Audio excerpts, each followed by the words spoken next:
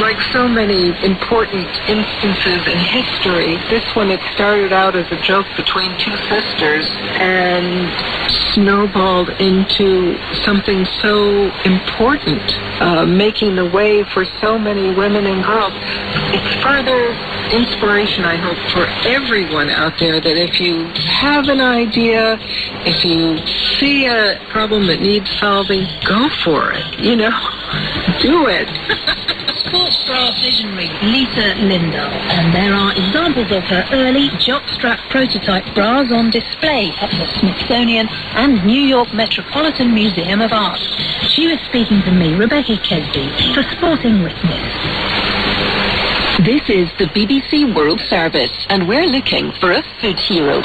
It could be a person, project, or company that inspires you. It's changing food For the better, that challenges the way we produce, consume, or even think about food. And who's your global food champion? To nominate, go to bbc.com/foodchain and click on Awards 2019, where you'll also find our terms and privacy notice. Nominations close on the 3rd of March 2019.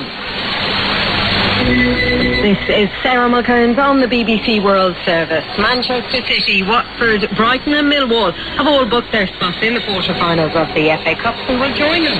Our commentary comes from the Keepmoat Stadium, where Doncaster Rovers host Crystal Palace. Stay with us. On air, online and on mobile, this is the BBC World Service, the world's radio station.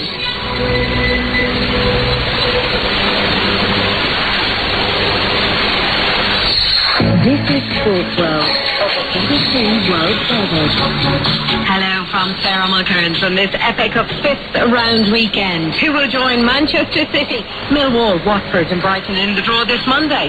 Crystal Palace into the penalty area, the shot away, and Gazaniga's missed it, and it's tucked into the back of the net, and Premier League, Crystal Palace travel north to face Doncaster Rovers of League One in our live commentary match.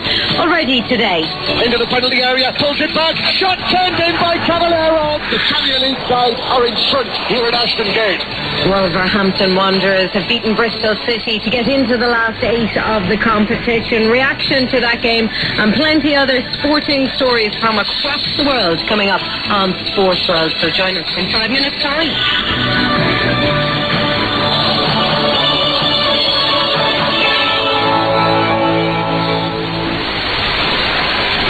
This is the BBC News. Hello, I'm Jonathan Izard. Crown Prince Mohammed bin Salman of Saudi Arabia has arrived in Pakistan on the first leg of an Asian tour that will also take him to India and China.